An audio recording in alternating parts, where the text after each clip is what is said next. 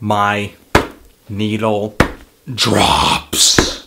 Anthony Fantano here, internet's busiest music nerd, and it's time for a review of the new Gorguts album, Colored Sands. Space. These guys are a Quebec death metal outfit whose discography spans back to the late 80s. In the beginning, the band used to make death metal that was a little standard for the genre, but increasingly they got more and more technical and experimental until the band put out Obscura in 1998, which for a lot of Gorguts fans is really a peak for the band, with riffs and song structures that were incredibly dense, dizzying, brutal, intense. The band stuck with roughly the same sound and direction for their next full-length LP and ended up calling it quits for a little bit after the unfortunate suicide of their drummer. Frontman Luc Lemay went on to concentrate on other creative endeavors, including Negativa. But now, the band has come back and has returned with two surprising additions from the newer world of underground metal, Colin Marston and Kevin Hufnagel, who you may remember from bands such as Dysrhythmia, but I have reviewed much more Colin stuff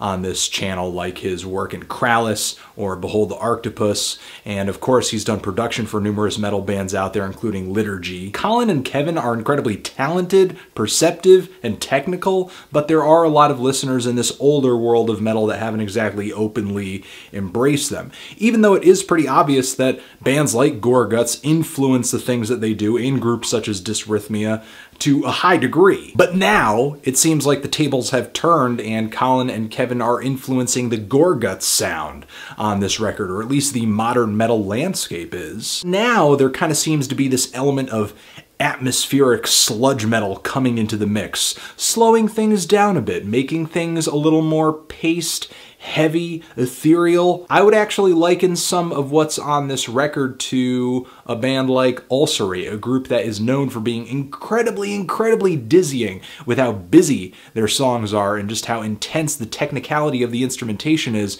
But above all of this mayhem and just fast-moving brutality, there is this cloud of darkness that just encapsulates all of it. And now Gorguts as well sounds brutally complicated but monstrous in size on Colored Sands. As far as the sound of this record goes, I'm in love with it. I think it's fantastic. The drums, they're tight. Stellar execution on these things. They have a lot of punch, but there is that kind of flatness that a lot of modern death metal drummers shoot for. However, I don't mind it. The playing, the performance on this record feels so human. It feels so fluid. It doesn't feel overly robotic or just too rigid to feel exciting. I love the rolling double bass drum kicks on this thing, and the cymbals add a nice metallic splash in the background on here too. Colin Marston's bass on this thing, a ton of treble. Not a lot of low end frequency coming through on this thing, which isn't really a terrible thing. Usually I like my bass to be a bit rounder, a bit warmer, but it really makes his playing stick out among all the mayhem going on with the drums, the guitars,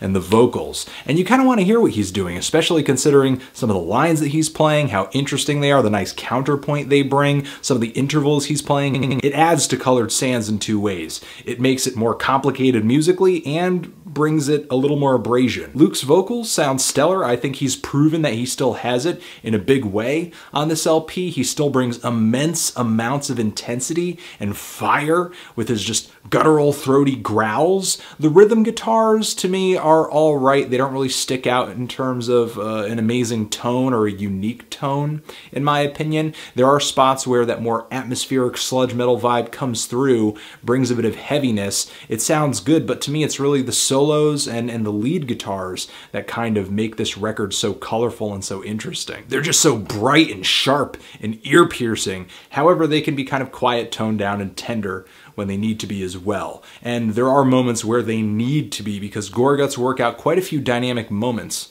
on this thing, like the song Ocean of Wisdom, which has this very sad, mournful guitar interlude right around the middle of it, which sees Gorguts kind of moving toward a more coherent side, a more easily digestible side as far as musical composition. I think Gorguts still writes some really intense and technical songs. What I think is going on is that they're kind of making this huge ethereal musical backdrop for all of it so that it all ties together a little bit more. There are other spots on here where I'm finding Gorguts to be very enjoyable, but also surprisingly coherent, like the title track on here, or the song Another Face, which starts off with these very slow, depressing arpeggios, heavy droning chords that soon build into these intense and dissonant grooves and riffs that, yeah, are kind of weird and are off kilter, but the band plays them out so fluidly that it's easy to just have a really quick, physical response to it. It's cerebral and it's visceral. And I still think that Gorguts brings some very noisy and technical surprises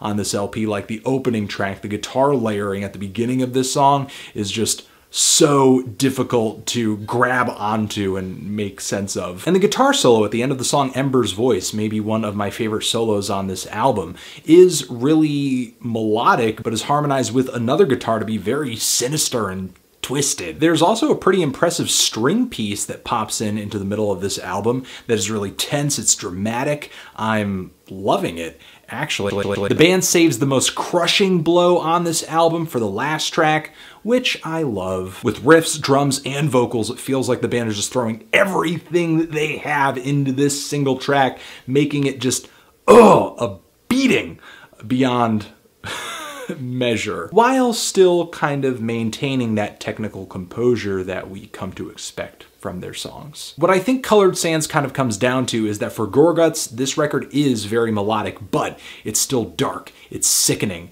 it's just brutal. I feel like a lot of death metal bands kind of forego and neglect melody a little bit for the sake of being more brutal, for the sake of being noisier, and I feel like what Gorguts has essentially stepped forward and done is proven that you can embrace melody in a big way but still make a record that is just evil as hell. I do kind of have an issue with this album being a little too dense at times, and I feel like as long as Gorguts was going to step out, be a little more melodic, experiment with some of this string work, why not even take 2, 3, 4, 5 steps further into the experimental abyss, just totally do something whacked out. However, maybe that's just me kind of demanding more because I'm incredibly excited by the talent in the writing, the production, and the performance on this record. It's just all so good from front to back. I wish it ventured outside of its comfort zone a little bit more, but Gorguts have pulled together an incredibly solid record on this one.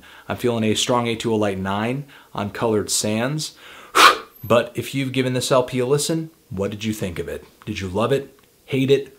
Why? What do you think I should review next? And that is about it. Only the strong subscribe. All mistakes were intentional. Anthony Fantano. Gorguts. Colored Sands. Forever.